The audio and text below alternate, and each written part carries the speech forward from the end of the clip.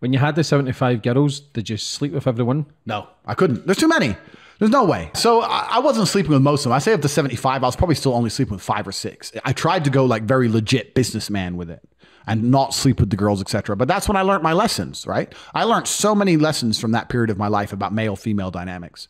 So many lessons. And I learned that women are loyal to the dick they want to suck and nothing else. And if they're not having sex with you, they're going to have sex with somebody else. They're not going to go sexless. And whoever they're having sex with is the person they're going to listen to ultimately. And that person does not want them naked in another dude's house. Why would they, right? So I was trying to motivate girls with money. So the girls who loved me and worked for me, my main girlfriends, they'd get probably around 20% of their money. I'd keep 80% of the money they made. So they basically worked for free. They worked for my love and attention. The other girls was the other way around. I'd keep 20% for all the help I gave them, the premises, the typing, because by that time I had a room of typers. I had like 4 or 5 girls who were full-time professional typers. They were ugly, but they were smart. And then I had the pretty girls on the cameras.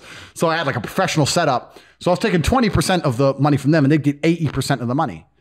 So I was trying to motivate them with money, but motivating with money doesn't work for 2 reasons. The first reason is if a girl has no romantic interest in you, the idea of her making you money off of her tits offends her.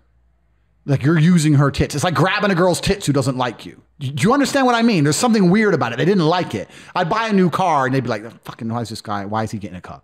Even though I was getting a minuscule cut for the amount of work I did for them, I was getting very small from these girls because these are the girls who I didn't know romantic interest in. That was the first thing. So they were abrasive. They were idiots. And the second thing is, the man they're sleeping with is always like, hey, why the fuck you working for this guy? We can do this ourselves. You can do this yourself. Fuck him. He's exploiting you. Because they don't want the fucking girl working for me, right? And what's amazing is every single time a girl quit, because we had a professional setup, because we had expertise, it's like a podcast, bro. You have a podcast. If someone were to go, I could do a podcast, go on then. And then you'll see them fail, right? So these girls would be working for me making 10 grand a month and they'd be keeping 8 grand. I took 2 grand. They'd quit, try and do it with their boyfriend, make 1 grand a month, and then quit. Every single one who stopped working for me ended up failing and begging for her job back. 100% rate, right? So what I started doing is, me and the other girls, I started having firing girls parties. Every single time a girl would get fired or quit, we'd have a party. And when you'd have a party about a girl quitting, all the girls would stand around and laugh. Oh, she's going to end up asking for her job back. She doesn't appreciate what Andrew did for her. Ha, ha, ha, da, da, da. And then girls didn't want to quit because they knew there'd be a party about them. And they didn't want there to be a party about them. Do you understand? I had girls come to me saying, look, I have to leave. I'm sorry. I really have to leave. Please don't throw a party about it. Like, because they were so scared of all the girls who used to know them, like mocking them behind their back. So we had like this group think thing going on. But I wasn't tricking anyone. I was just saying, look, you can make a bunch of money. I never exploited anybody. I never hit a girl. I never hurt nobody. I didn't even have to raise my voice. I was a positively inspirational and motivating person. I was a pimp. I made them feel happy doing what they did.